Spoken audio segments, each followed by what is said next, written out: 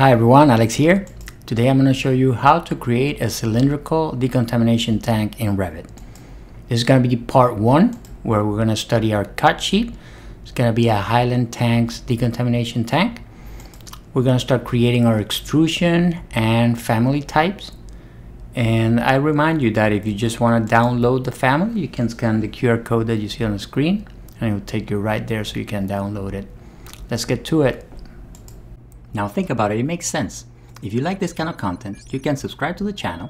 If you click that bell, you get notifications and then you don't miss any of our new videos. And if you're serious about your professional training, go ahead and visit us at BIMitUp.com and there you can contact me directly for some professional training. Alright, so the first thing we're going to do is take a look at our cut sheet. So we're going to do this cylindrical tank. It's a decontamination tank. And let's plan our family a little bit.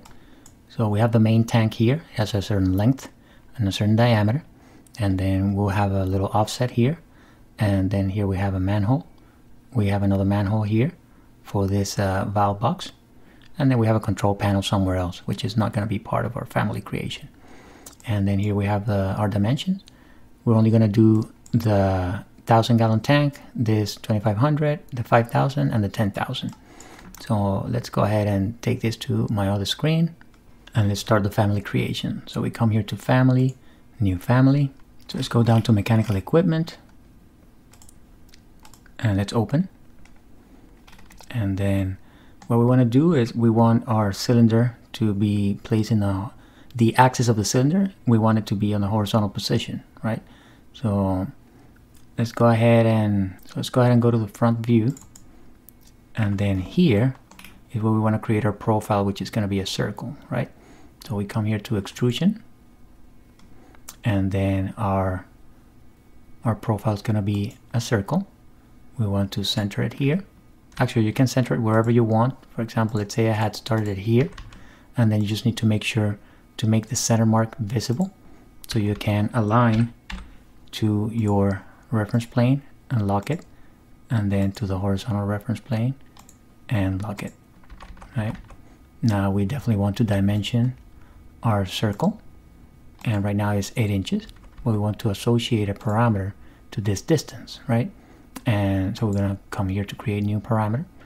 It's going to be a family parameter. We're going to name it, you guessed it, diameter. It's going to be a type parameter. Let's just group it under plumbing so we can find things easily. And let's click OK. And then we can come here to parameters, and we're going to create a few types here. So let's create the first one, right? New type, and let's call it 1,000 gallon version A, or let's call it slim. And then we have another one that is wide. Okay, so the slim one is going to have a diameter of 4 feet, and then it's going to have a length of 10 feet and 9 inches, and that's going to be the extrusion end. Okay, but instead of doing that, let's keep an extrusion of, let's say, whatever, 5 feet, right, instead of 10, 9, just to have something. And then once we click OK and we go to our reference level, we can see that here's where our extrusion started and it ended here at 5 feet, right? Then what we can do is, this plane already has a name, is center, front, back.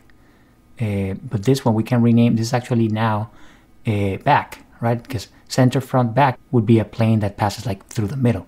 This is actually back, so we can rename a reference plane and we can call it back, right? And now we can create similar, and we can place it like around here, right? Just random. And then we can create a dimension from here to here, and then we create a new parameter, and that parameter is going to be length. It's going to be grouped under plumbing as well, so we can find it really easy. And then to that length parameter, we're going to assign a value of 10.9. And that would be the length for this particular type, 4 for diameter and 10.9 for length.